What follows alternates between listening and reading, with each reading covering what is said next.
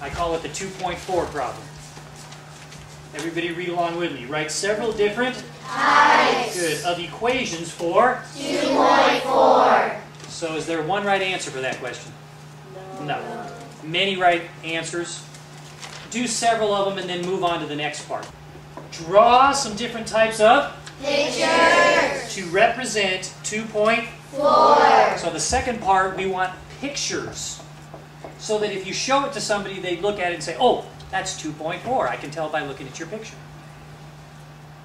How could you do that? It's a hard question.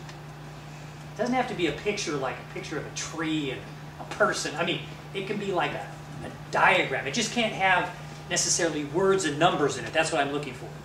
Something that's more like a diagram type of a thing. Next part. Is 2.4 the same thing as the quotient? 2 remainder 4. You have to decide, yes or no. 2.4 could be the same thing as 2 remainder 4. If you believe yes, then the next part is why or why not. So you have to prove, again, with pictures, diagrams, doing math problems, showing it on your paper, why is 2.4 the same thing as 2 remainder 4 as a quotient? If it's not, you've got to prove to somebody that believes that it is why it's not. All right. First, before you do anything else, I want you to turn to your neighbor without talking about the problem. I want you to talk about what you're going to do before you leave. What are you and your partner going to do to solve this? Go.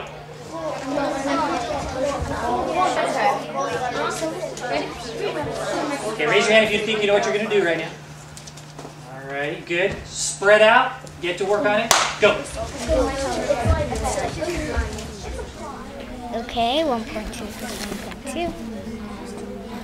So, it's just put it down the decimal. We have 1.2 times 2. Okay, maybe we can figure out a smaller number than that and then multiply it by a higher number than 2. Then that would create 2.4. Do you want to add to it or subtract? Did you guys get to the part about is 2.4 the same thing as 2 remainder 4? No. You might want to get to that. Okay. Because you already have several equations. Yeah. Right? Show me on your fingers, and if you had 10 or more, then just go ahead and do 10. Show me on your fingers, because that's all fingers most of you have at least. I think. Show me on your fingers how many different equations you got to represent 2.4. All right, I'm seeing numbers from 3 on up through 10, and which means some of you got more than 10. How many of you had some different types of pictures to represent 2.4 on your paper? Raise your hand if you got some pictures. Any kind of pictures. Okay, most of you have some pictures. How many of you think 2.4 is the same thing as 2 remainder 4? Raise your hand. How many of you think 2 remainder 4 is not the same thing as 2.4? Thank you. How many of you did some sort of representation on your paper, explanation of why you think what's your answer? Excellent. Okay. Oh, you went through everything? You shared everything? We agreed on the same answer on the last why or why not. How about your drawings? I only got 1. Yeah, me too. I'm real. Did you kind of share what you had with each other and maybe copy each other's? Me and Jackie came up with this weird thing, like how to represent it. You can like, Because that'd be 16. 8 makes up a hole in this case. So I'm saying 8. Oh, I see how you're doing it. Yes. But that wouldn't. Well, wait. You'd have to color them in because you'd still have to. Yeah, I would. Yeah, I think I have to color them in. You'd have 30,612,756 divided by 12,755,315 Wow. Difference because it equals 2. But 16.000 is the same number as 16. They're both the exact same number. No, because it equals 6 because it has the 6, and then if you do it like that, what equals 6? Right, stick. Okay, so first you change 2.4 into 2 4/10, which is equal to 24 over 10 times 1/2, and you can reduce 24, or you could cross reduce, 24 to 12, 2 to 1. 12 times 1 is 12. 10 times 1 is 10, which equals 1 and 2/10, which is equal to the decimal of 1.2 times 2, which equals 2.4. I just did any number times 2.4. I got the answer. So it's just the same thing as doing the other way. It's like you're doing any number times 2.4 and you get the answer. So the answer divided by what you divided by, which equals 2.4. Yes? But you don't have any decimals in your dividers for your dividends, so It was how can you 0.0. get decimal your It was answer? 0.0. Yes. So you're trying to say that it's a remainder.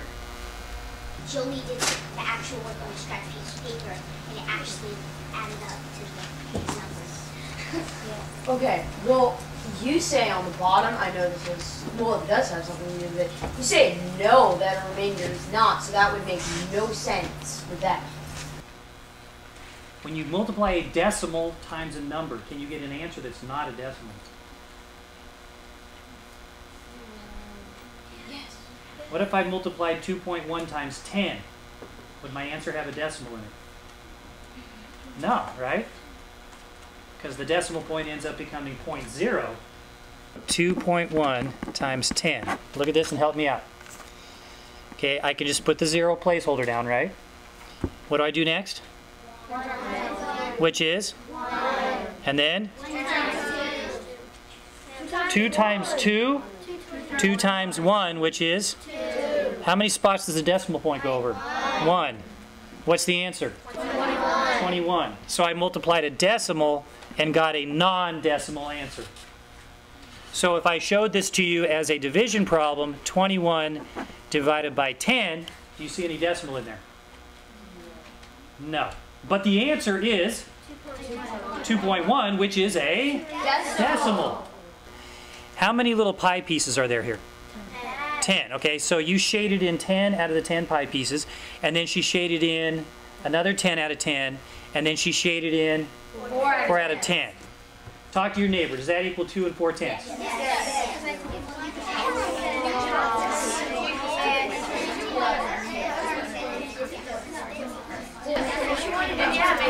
Okay, let's vote. Yes, that's a good representation. No, that's not a good representation. Okay. We're going to have to move on because of time. The answer is yes. That's a perfect way to do that. Okay, how many of you believe that 2.4 is the same thing as 2 remainder 4? How many of you think that that's not true? Oh, some of you changed your mind when we went around and reached consensus. Well, how'd you get yes? Because if 2/10 is a remainder, 4/10, it has to be a remainder, because if you took out 4/10, it would just be a regular 2. No. So if you had 4/10, it'd be a remainder after 2. Okay, well, like, say you did 3 divided by 8, that would be 2, and you have remainder 2, and that would be 6.6, and then keep on going for every remainder 2. You get the same remainder, and you just keep on going. And so that's if you're calculating a decimal answer. And if you're not calculating a decimal answer, then it would just be 2 remainder 2. Not a remainder. So it is a remainder. It's a fraction. It's a fractional part. Exactly. I thought you were going with Yeah, so now it's even 3 to 1. I was going with Jolie. I know. Yeah. Because how is majority rules in math? I know. Show me in your thumbs how you're feeling about remainder. Yes, it's a remainder, or could be a remainder. No, it's not a remainder. Okay, we could go all day on this. So here is the answer. Are you ready? The answer is... The answer is no. Now here is why the answer is no.